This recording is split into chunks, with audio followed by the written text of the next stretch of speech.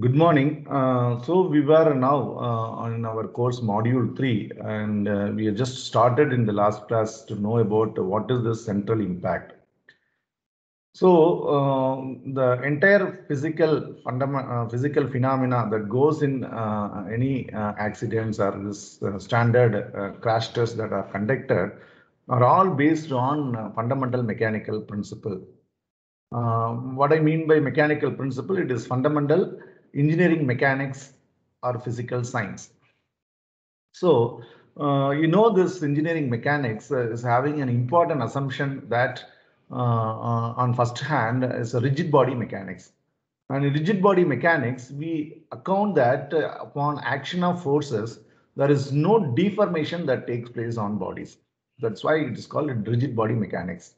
Even there are deformations that are negligible compared to that of what would happen in a huge deformation phenomena.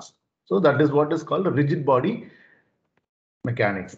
And then in mechanics, if you see, there are many branches called mechanics of materials, fluid mechanics, and then there are many subset mechanics branches. So our collision of vehicles falls under the category, though you know that it is involving large deformations. We can very well understand this physical phenomena considering rigid body mechanics itself with the specific assumption and definitions. So you would see any rigid body mechanics textbook, you would have a chapter called collision of bodies. So in our course, since this course is all about understanding vehicle crashworthiness, which is essentially defining as the vehicle to undergo a large deformation in a plastic deformation form. That means it is not going to be retaining its shape after the collision, and the portion of your body has to deform permanently, and the remaining portion to be held without any energy. So the entire energy should be spent on deforming the body, and that should ensure that the deformation will not get into passenger cabin. So that is the basic principle with which this vehicle safety of that is taken care, and important passive safety system like crumble zone and important restraint systems all are designed in the vehicle, such as airbags and seat belts, knee pads or knee airbags, side impact airbags, and so on, that we have been learning in our course and witnessed in many of the crash videos. So I am going to continue with what we have left in the last class in today's lecture. So in the last class, let me share my screen.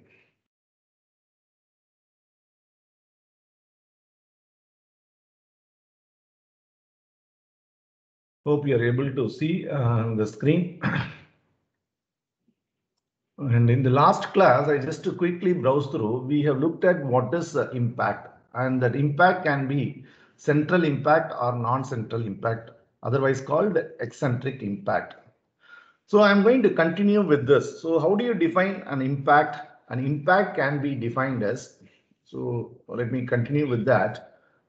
So these were the lecture points that we were looking at, and we will complete these all aspects, whatever remained. So we were till this point on that day, understanding what do you mean by period of restitution, coefficient of restitution, and we will continue from there, right? And we will understand what is this conservation of energy that is involved in collision process and so on. So in today's lecture, I'm going to teach you with the following. So let's define what is this impact. So this impact is defined as a collision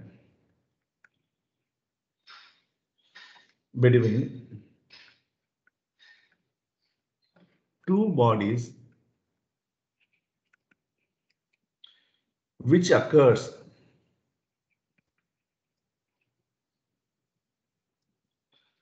in a very small interval interval of time, and during which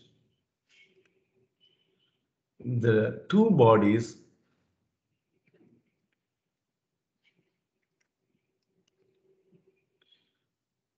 exert relatively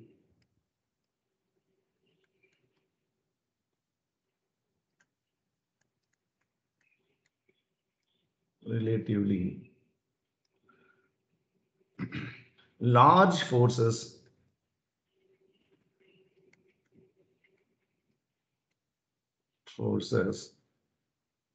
on each other.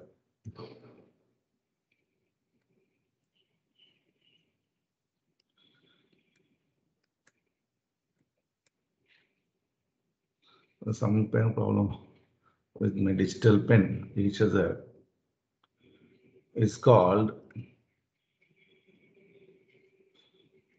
an impact. Is called an impact.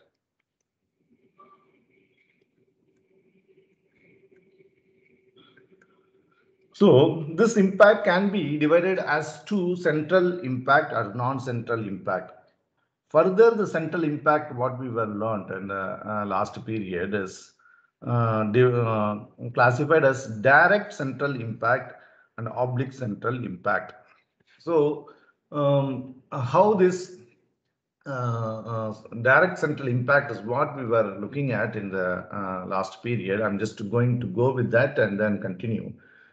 If you see that the two colliding vehicle, here I'm considering this circle representing a vehicle, and they are represented at the point of contact during impact, then I would be able to draw a common normal of contact. So this is the contact point, there is a common normal, and there is a common tangent.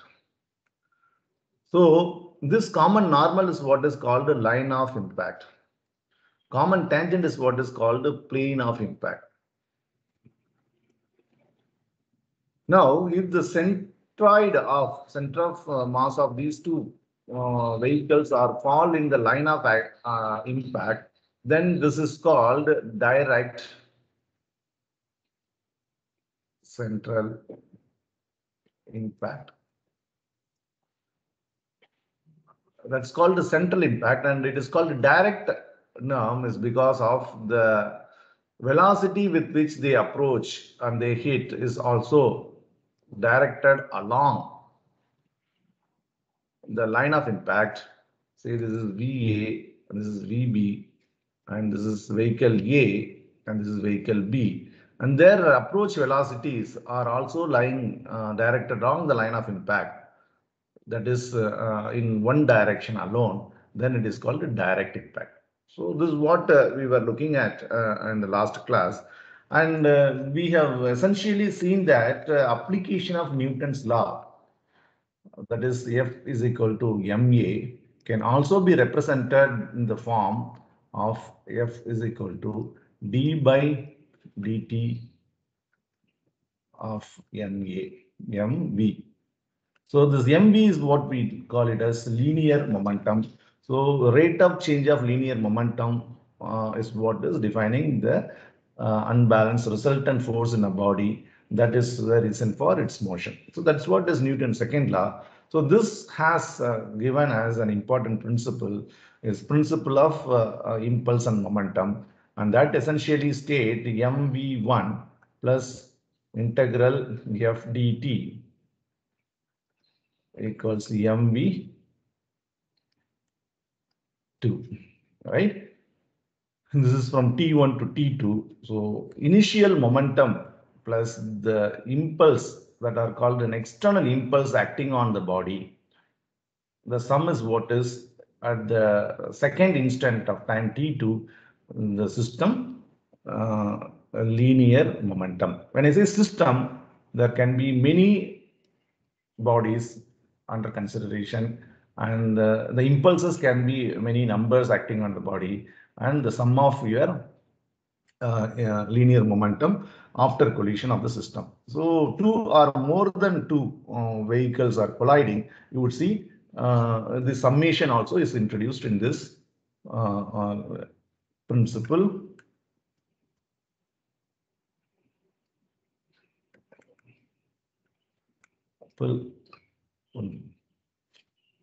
Of, it's not writing, principle of impulse. Just a minute.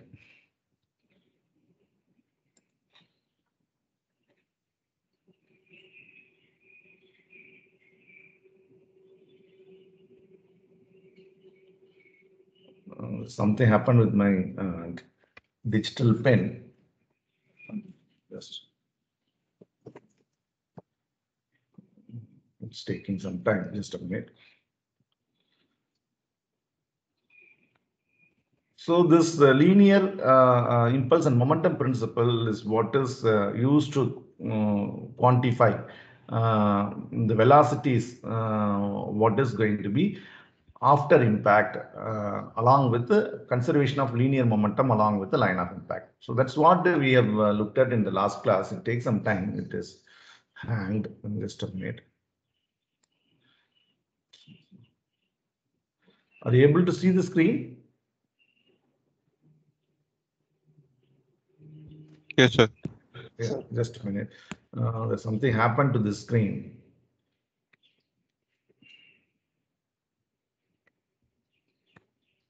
We had to restart.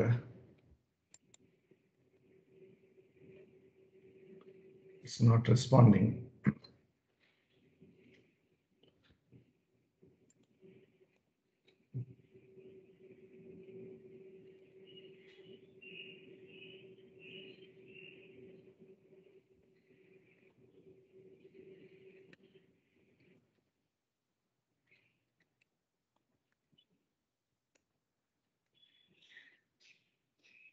Give me a minute.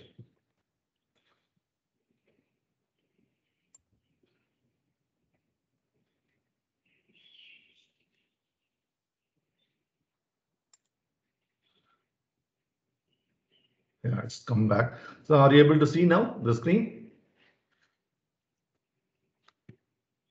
Are you able to see now the screen? Yes, sir. Yeah, thank you. So this is what is called the principle of impulse and momentum. So this was used to get a second equation along with the conservation of momentum equation. So what is conservation of momentum equation? In direct central impact, along the line of impact, the momentum is conserved.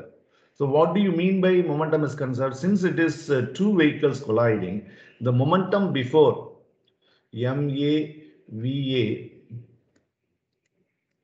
plus MB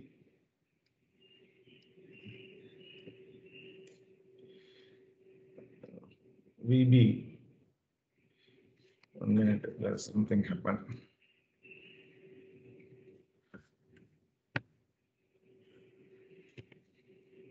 I'll have to change this. MVVB, yeah, is what is equal to MVA dash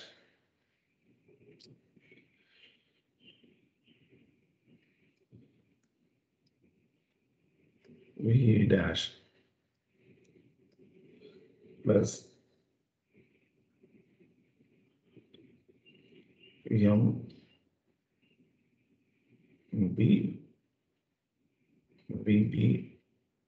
dash.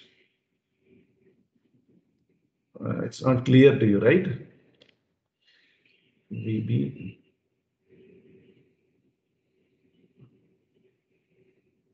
dash. So this is the first equation that we have. In this, if we look at, we know initial momentum of both vehicle. Mass of the vehicles are known, and you know your velocities before impact. And then you are to have your second equation. That's what we were deriving in the last class. I will just take the last class slide and show you that what we were doing. You see that we had this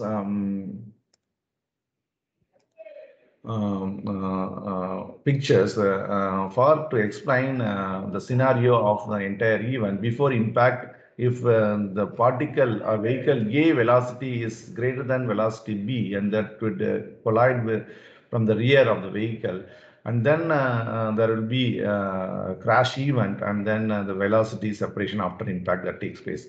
So along the line of impact, you have this momentum conserved is what is the first equation. And then to get to solve for VA dash and VB dash, we had to go in for defining what are this period of deformation and period of restitution. So that is describing the crash event. First phase is deformation phase. Second phase in the crash event is restitution phase. So if you look at individual vehicle, and you would be able to apply principle of impulse and momentum. So that's what is applied in this vehicle A. Its initial momentum, and the impulse is acting on that is offered by B onto A, and that is defined as the integral P dt. And then it would have momentum at the end of maximum deformation that occurs during period of deformation, that is MAU. So this we have applied. And the second phase of deformation or crash, not deformation, second phase of crash event is restitution period. At that time, you would have what is offered is the force R exerted impulse force, and since it is a restitution period, this integral R dt is called restitution impulse. And your initial momentum is the momentum, linear momentum of the vehicle at the maximum deformation point, and then the restitution impulse acting on it from B to A. And once it is separated, the momentum of that vehicle is MA VA dash. So having this equation 2 and 3, we were able to define an important parameter. What is it called? The coefficient of restitution. So that is defined as the ratio of R dt to integral P dt. So it is the ratio of restitution impulse during restitution phase to that of deformation impulse that happens during deformation phase. And in reality, this restitution impulse value magnitude is smaller than that of deformation impulse. And that is the reason why this ratio would be varying between 0 to 1. So we have this between 0 to 1 as if it happens to be E 0, that is a perfect plastic impact. And if E is equal to 1, then it is called perfect elastic impact. So what do you mean by restitution, coefficient of restitution, E value 0? The crash event, the entire energy that is involved in your vehicle, colliding vehicle, that is half mv square of plus half mvb square, entire energy is being taken away completely. So there is no separation velocities, and they collide, and then there is no motion at all that stops there. So if that is that, then it is perfectly plastic impact. So you have to have your integral R dt should be 0. So what do you mean by integral R dt 0? There is no restitution period in your crash event. Then it is what is called a perfect plastic impact. What is very much preferred in your vehicle design to have flawless passive restraint system. That is where you have these crumble zones all are employed in front as well as on the rear of your vehicle, so that during the collision, the entire energy is being lost. So there is no restitution period. There is permanent deformation because of only deformation impulse. And if at all small energy, there is no carry forward crash energy to the rest of the vehicle. If that is so, it is called a perfect plastic impact.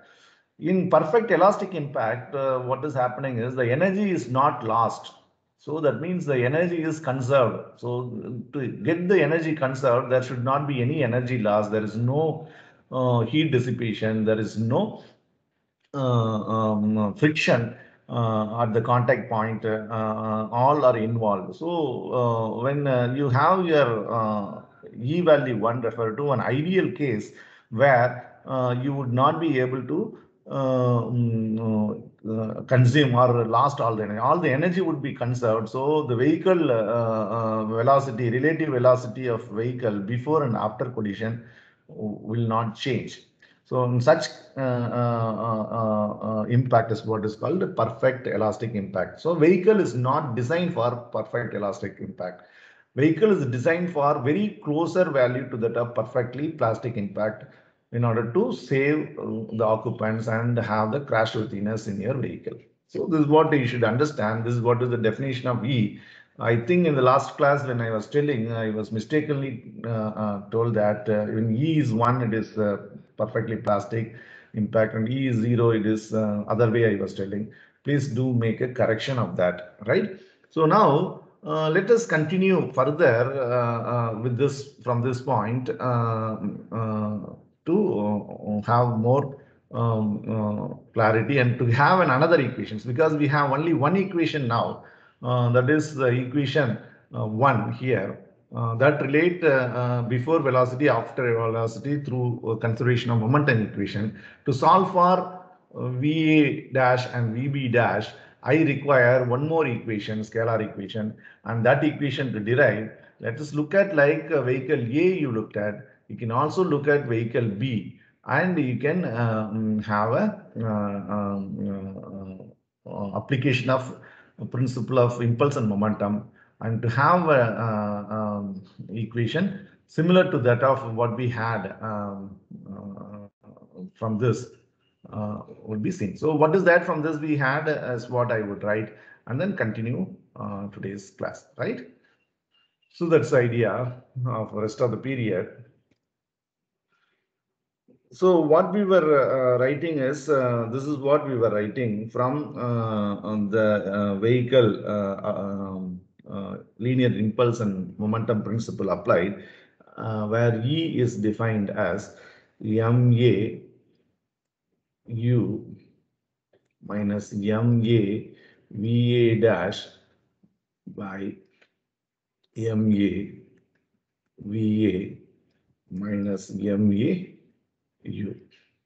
So this is that equation that we had got from the definition of integral R dt by integral P dt. So you get this left hand side from substituting for the values of R dt and P dt from this, from equation number 2 and 3 here. So this is coming from 2 and 3, coming from application of impulse and momentum principle. So this 2 and 3 equation is what is bringing in this, and that is what resulting into this equation. So this equation is what we've looked at. Since ME is common, we can rewrite this as U minus VA dash by VA minus U. So this equation is obtained from the start of the collision till end of the deformation phase, where the maximum deformation occurs and the colliding vehicle have a common velocity common velocity U. So this is what we have done in the last class, and we were describing this. In the similar approach can be applied on vehicle B, and then you can also go ahead with writing this equation. So if this is vehicle B, and this should be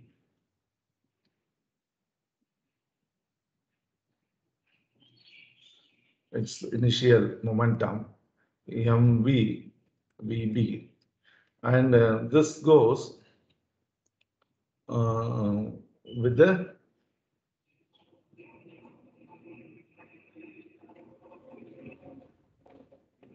impulse. This is B vehicle with the velocity U, common velocity U now.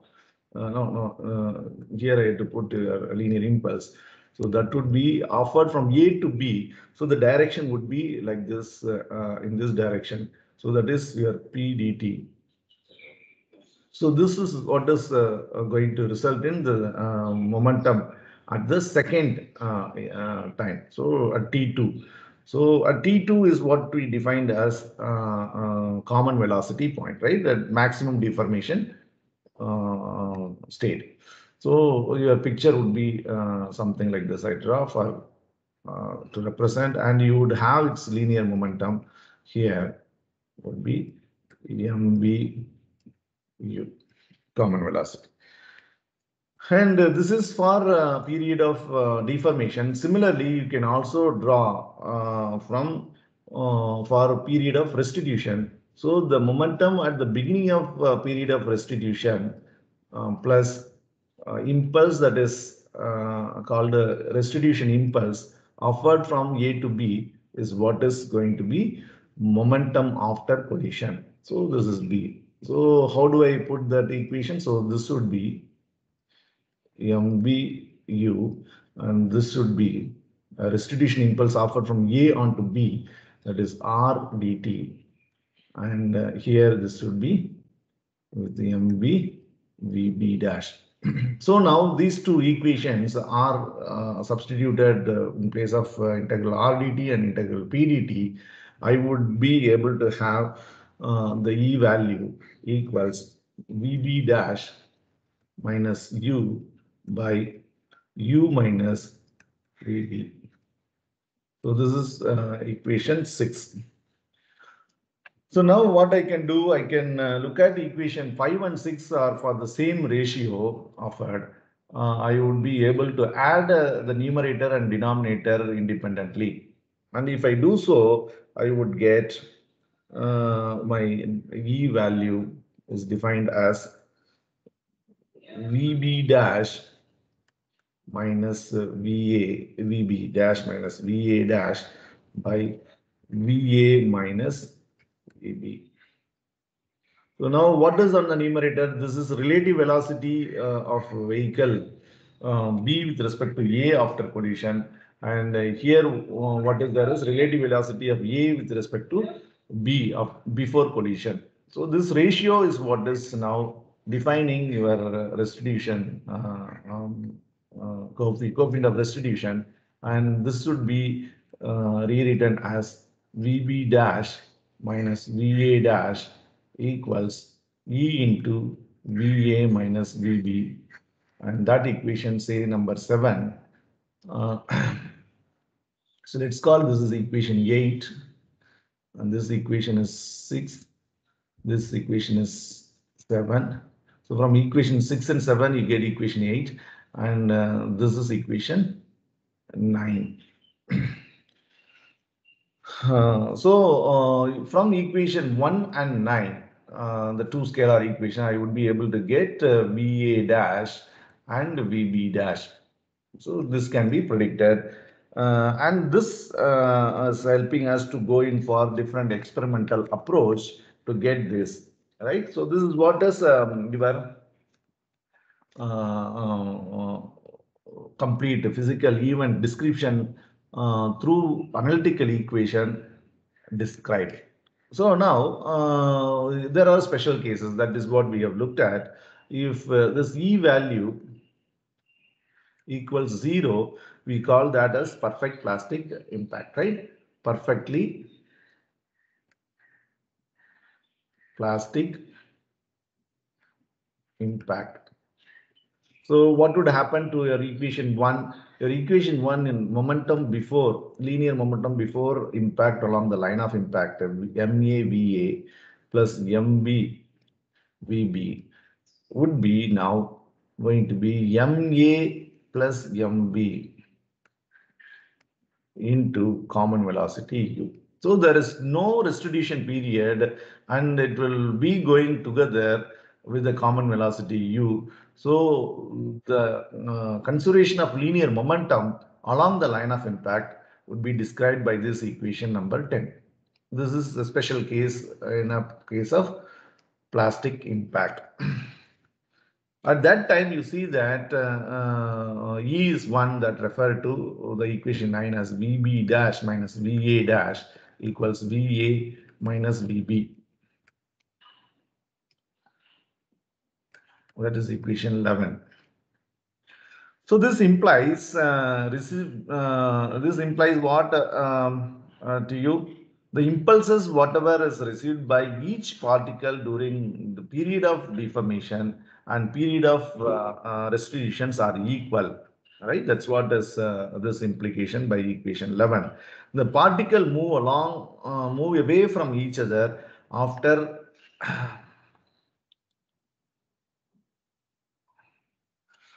1 minute. So this is what this is first case. This is case one, and this is for case two. This is for case two.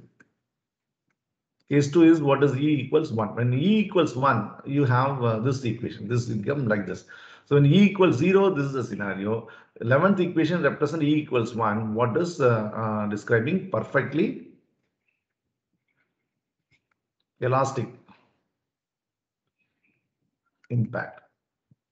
Elastic impact. So perfectly elastic impact, you are able to relate that the relative velocity before and after is equal from this equation 11, or you are able to say that impulses received by each particle during period of deformation and the period of restitutions are equal, and the particle move away from each other after the impact with the same velocity. So these are all the different way that you would be able to describe. So what is very important in this case, the energy also is conserved.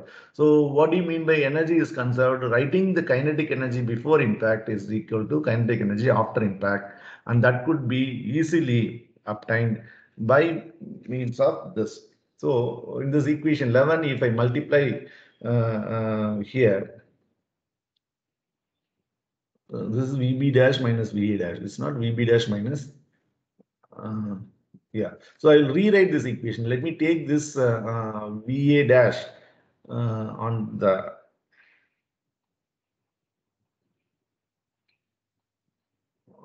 Okay, sorry. So our equation one. So let us take our equation one. What is equation one? Conservation of linear momentum along line of impact. So from the equation one would be rewritten as MA into VA minus VA dash.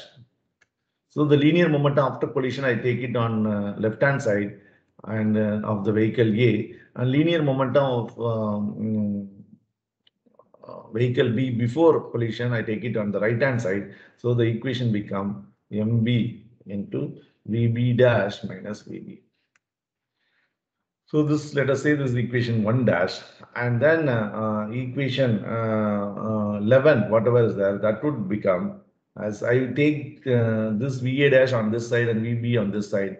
So it's going to be VA plus VA dash. So sum of the velocities before and after collision of one vehicle is what is going to be equal to sum of the velocity before and after collision. So VB plus VB dash. So this equation is called 11 dash. So this 1 dash and 11 dash are the modified equation to represent perfectly elastic impact. So during that, energy is conserved can be proved simply by multiplying left hand side and right hand side independently, member by member. So I would be able to get MEA VA minus VB VA dash, multiplying with this term again, VA plus VA dash. On the other side, I multiply MV VB dash minus VB with the VB plus VB dash. So if I do this multiplication and also divide by 1 by 2 on both sides, I would get energy is conserved. So it's going to be half MA VA squared. So this is going to be VA squared minus VB squared. So VA squared minus VA dash square. So I take one on the other side and this. So rearranging the terms, I would be able to get half MA VA squared plus half MV VB square is what is equal to half MA VA square VA dash square plus half mv vb dash square. I get this.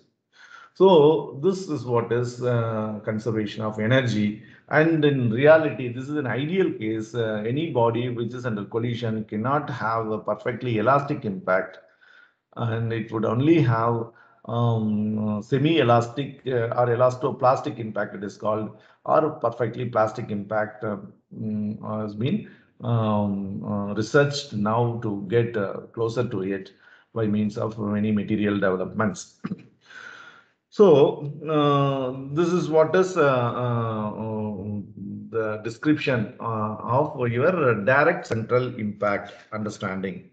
So, how this direct central impact analytical equations are obtained are through two definition importantly. One is linear conservation of linear momentum along the line of impact, and definition of coefficient of restitution. So these are the two equations sufficient to solve the same.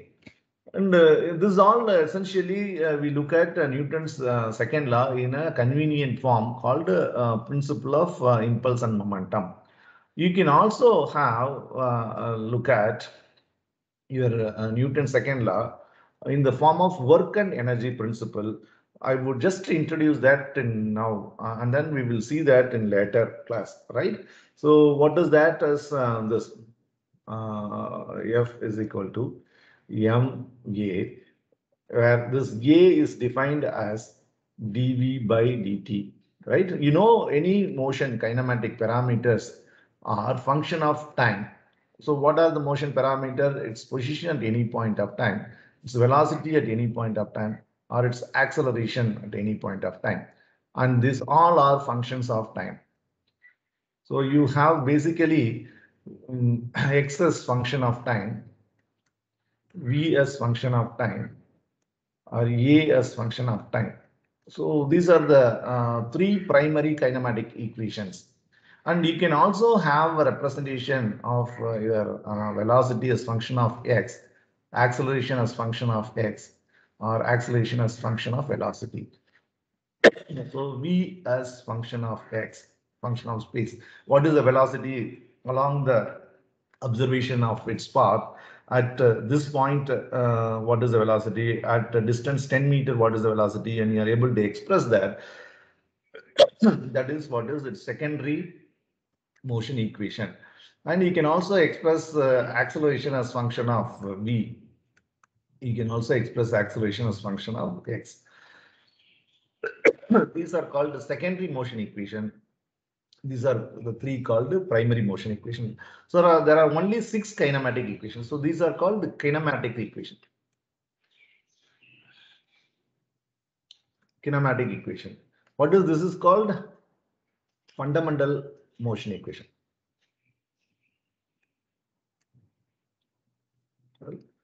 Motion equation for translation. For translation. So if it is rotation, you have an Euler equation, that is m is equal to I alpha. This is also going to be looked at in case of the ideology is not the particle mass, point mass. You have to account the geometry of the vehicle also for to study like a rollover phenomena of your crash event. You cannot simply describe the physical event only from the Newton's second law. You also require this Euler equation. We will see that in detail in non-central impact or Euler eccentric impact. At that time, you will see. Right. So these are the motion parameter for translation. So similar equations you have for rotation as well. That is what is angular position, angular velocity, and angular acceleration. Again, they are function of time. So you would have similarly 6 equations to describe your rotation.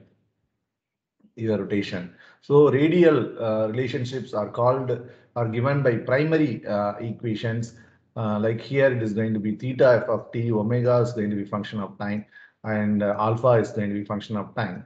Or you can also have omega as function of theta equation, and alpha as function of theta, or alpha as function of omega. So these are to account rotation, and these are to account translation. And these six equations of translation, six equations of rotations are kinematic equations. They are grouped as primary and secondary. So this is our general motion parameters description. And in reality, the translation and rotation would take place simultaneously. So you would have all these 12 relationship kinematic equations are required to describe its motion geometry. So these are all background understanding of our kinematics of motion. You know what do you mean by kinematics? So kinematics study of motion path geometry without considering cause of the motion. So if I consider along with the cause of the motion, that's called kinetics. So kinetics involving along with this the fundamental equation, what is Newton's second law and Euler equation. So I get here acceleration, I get here an angular acceleration. So if I have this as function of time, I would be able to predict in case of translation, velocity and position. In case of rotation, angular velocity and angular theta subsequently. So this is what is fundamental. So the definition of your acceleration is this. And you can also refer this acceleration as function of velocity when you say that is v dv by dx. Right? I can also represent it in this way.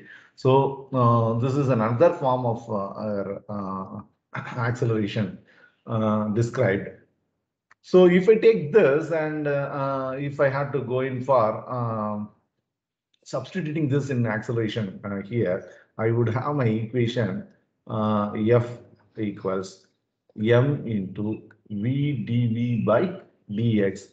So if I take this dx on the other side, f dx is what is m v dv, and I would have this integrated on both sides from position x1 to x2, and here from position v1 to v2, I would be able to end up with here. This is what is work done from position 1 to 2. Force into displacement, differential displacement is what is work done. If I integrate from position 1 to 2, I'll get the total work done from position 1 to 2.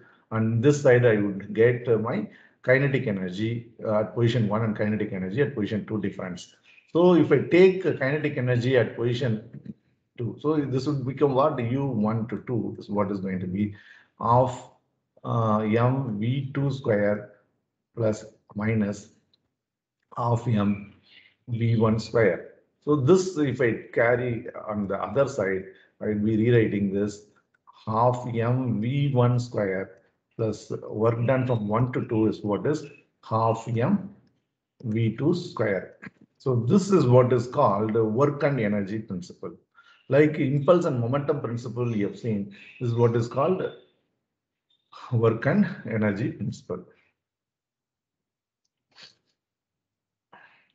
Just a minute, again it's hanging. Yeah, work and energy principle, right? So you would also able to have some problem. So in the collision event, after the collision, what is the displacement of the vehicle? All you have to find where it is explicit relationship between force, displacement, or position, mass, and velocity. You would use work and energy principle, right? So you can also use this, apply this work and energy principle in the event of collision, like you have applied linear impulse and momentum principle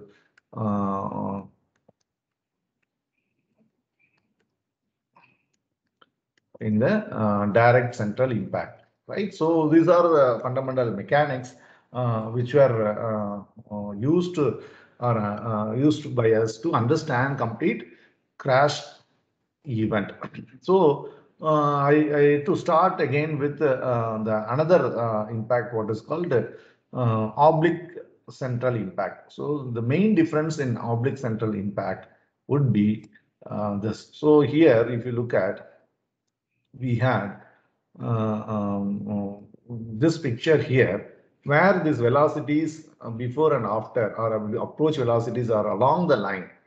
of impact. So if it is with an angle to the line of impact and having the masses centers along the line of impact, then that is going to be oblique central impact. So that's what we will do in the next class in the afternoon, and then continue our lecture further on Wednesday 2 periods, and till Wednesday whatever that I'm teaching would be for your midterm examination. So if you have any doubt at this point of time in this, you can please ask, and then I would answer and then end the lecture. Any doubt? Do you have any doubt? If there is no doubt. Yeah. Yes, Harsha. If there are no doubt, let me stop recording.